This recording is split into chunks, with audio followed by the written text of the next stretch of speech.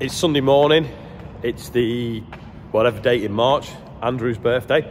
So happy birthday, Andrew. Don't forget to put you on the birthday bumper yesterday. Anyway, gonna lift these tools out of here, get some soil in the buggy because there's some dogs been digging holes on the dog field, so we're gonna go and fill them in because there's a gap on it this morning. Can I just say, this is why I don't have a pickup, because you amass all sorts of random artifacts if you have a pickup in the back of it all the time, and then every time you want to go somewhere and do something, you end up lifting them all out, and they're normally wet and soggy as well. So I'll stick to me buggy and me car. That's all what's come out so far. Filling the buggy is a job for the Mini Merlot. Full tank of fuel, which is unusual for any Merlot I get on normally. So we'll go and scoop some up now. Back that up there now, and then I'll just try and load it. The problem is that's like 4 foot long and the bucket's like 7 foot. We'll see what we can do.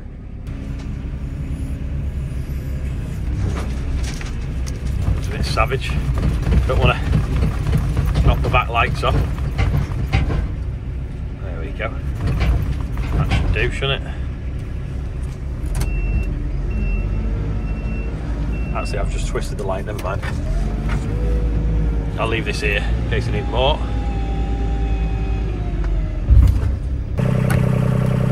There we go. Stand that back up.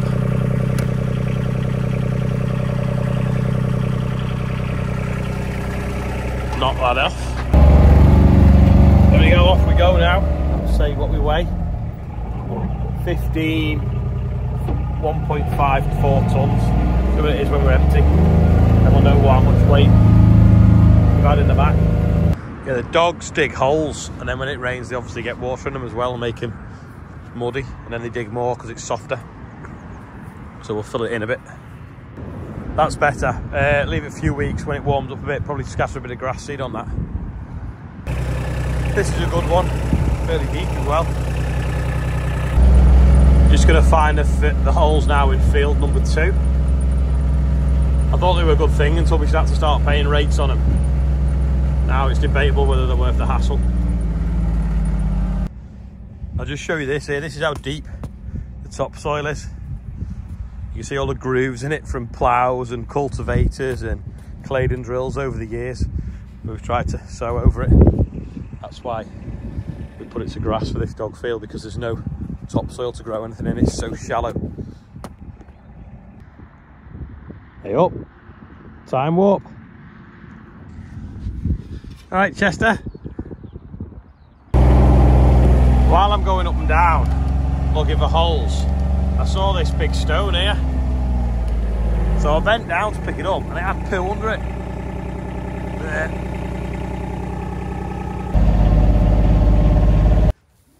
Quick lambing update. Started lambing at Rainhill. 2 twins there. 2 twins there. That looks to be a single. Little one here. A few in there waiting to go. Meh. You know, we said before the Mini Merlot was putting a shed up last week. Well, this is it. It's looking pretty smart. So Adam and Churipica Richard put it up with the Mini Merlot. This post snapped off, so I thought I'll put a sleeve of that piece of wood in it and then stand that on top. But it's that deep, the wood drops right to the bottom. So I'm just going to throw some stones in it now so that it won't drop all the way down. And then hopefully it'll sleeve it a bit. There we go. And that now, I'll go back on there. Like so. This one's welding up now. Litter as well, come off the road. It's better. Just tip the rest out now. There we go. A bit stuck on the hooks. Get my shovel. A little roundabout update, not done one for ages. It's actually finished, but now they've started digging up the road going that way. So there's a digger back here. That is it. It needs some sunflowers, I think, in the middle of it though. Just come to see this wheat where we patched up because it was poor behind this headland. Well, look, Something that's dug it all up. Been rabbits. See the little sort of paw prints where they've dug down and chewed it off. It's a bit of a shame. Little holes everywhere. We don't actually have that many rabbits just here. But I can't actually see any wheat, to be honest. Oh, there you go. They've been digging down to that one there, see? Just coming up now.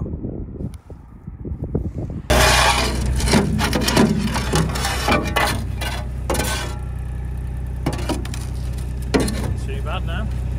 This was the field that took 3 attempts to drill and was dead wet when we did it. But it is coming up now in rows. There's a EasyJet coming in.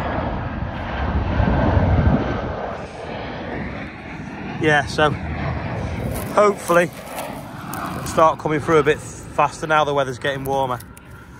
A little bit of slug damage maybe on that one there, and a bit chewed. Bit of a shame. But we'll see what it looks like in a few weeks. You can see it a bit easier here where we disturbed it with the Sumo, ripping out the wheel marks from the combine. Obviously because you've got black soil and green stripes, it's a bit easier to see. We'll go and have a look at the other field now that was sown after potato. So it was black soil and we levelled it off. It was also sown a few weeks before that. Looks like an old piece off a plough I've just found on the floor as well. Put that in the buggy so we don't end up with it in a tyre. Pleased with how well this looks though. This was sown into the failed OSR from last year. Yeah, it looks great. This is what it looks like into green, black shoots, green soil. Looks amazing. This is one of the reasons why people don't like direct drilling, because you don't get the satisfaction of seeing that looking so neat and tidy like that. See the water flowing there? That's coming out of this drain. Sorry, let me zoom out. That's coming out of this drain we put in the other day, which is keeping that bit of the field dry now. That bit in the middle was really wet, so you can see the drain going across there where the sand is. Hopefully that'll stay dry, and then we've even stitched into it as well afterwards, because we missed that out when we drilled it, but now it's been drilled, as well as this headland as well that was a bit damp. Over there looks okay though.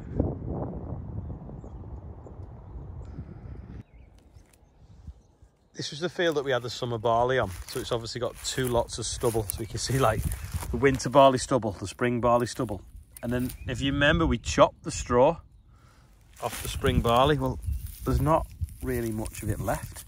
See the little bonfires the worms have made, but they've mostly taken it all in. See all the worm casts.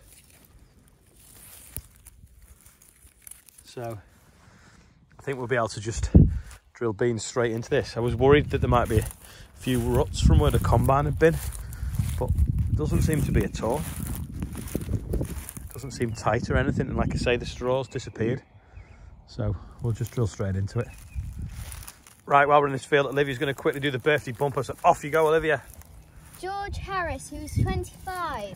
Gary Hobbs, who is 46. Simon Harris, who is 59. Thomas Walker, who is 11. Rebecca Louise. That was just Rebecca then. Louise Robinson, okay. 46. Andrew Orme, who is 25. So that's Andrew that works for me. Emily Ward, 14. Imogen Harries is 1 day old. Oh wow, cool. Sam Sharp, 27. George Gillian, yeah. I'm gonna say. And Henry Taylor, who is 10. And then and Britain's fittest someone farmer. put Britain's fittest farmer, Lucy Sheffield. I presume it's her birthday, so someone's obviously forgotten to buy her a decent present, so they're trying to get round it by doing that, maybe. I don't know. But yeah, £27,576. Amazing. Happy birthday everyone on there and anyone else whose birthday it is today. Also was Louise Hanley's birthday on Friday, and my sister forgot to put her on there, so happy birthday Louise for Friday. This field of rape was a little bit backwards, and you can see where the pigeons have been in chewing it, and it's thinned it out quite a bit. Hoping it'll still be okay though. There is some patches that have been totally thinned out. You can see where they've been chewing in here. But on a headland where it's a little bit more compacted, so it's harder for the slugs and the slugs to move. So then it's made it thick so the pigeons can't land. It isn't too bad really, plus it gets a little bit of extra seed, but hopefully it'll grow faster than the pigeons now. Don't know if anyone watches Harry's farm, but he's lost a couple of fields completely to pigeons and slugs or whatever, but he's gonna have to re-drill them with something else. We've had that in other years, but this year, fingers crossed, everything we've sown we'll be able to take right through to harvest. Double bill today is sheep. We're just going to call on Fiona and have a look at her lambs while we're so close. What, half an hour old and they were just walking round? Go on, stand up, give us a show. No, yeah, you're going to stand up. Whee! The other one hasn't stood up yet. The road and made them, because we turned in. Looking for milk already. Half an hour old. I was going to say. There you go. Both standing. Just in the weighbridge getting some hats for raffle prizes because one size fits all. For the talk I'm doing that tomorrow at Parton Discussion Society, or Parting, I don't know how you pronounce it, but it's right on the east. Anyway, might see some of you there. That's about it for today. Thanks for watching. Don't forget, got loads of hoodies and t-shirts now back in stock after they were out for a bit. So if you want any, go on the website, and also we've got them fire extinguishers on there with a deal on them. So that is all for today. Thanks for watching, and I'll see you all tomorrow. Actually, before I go, one last thing. The Real Country File is out. You can go and check that out with a link below this video. It's this week's episode of The Real Country File. And also, here's a little video I did last night about a pizza that Charlotte bought that's got some very misleading packaging. So let me know what you think about that. It's in portrait, not landscape. Sorry about that, but that's because it's better for Instagram, TikTok, and different things. That's what I'd put it on. So don't forget, follow me on Instagram and TikTok. Can anyone explain this? Maybe Aldi. We've got, there we go, specially selected, made in Britain, Italian ham. New recipe, German pork. What is it? Is it made in the United Kingdom? Is it Italian ham? Is it British ham? Is it German ham? What's going on? I thought Aldi was pretty good at selling British meat, but for something very confusing about all this. Not even a red tractor on it either, which is obvious if it's German pork.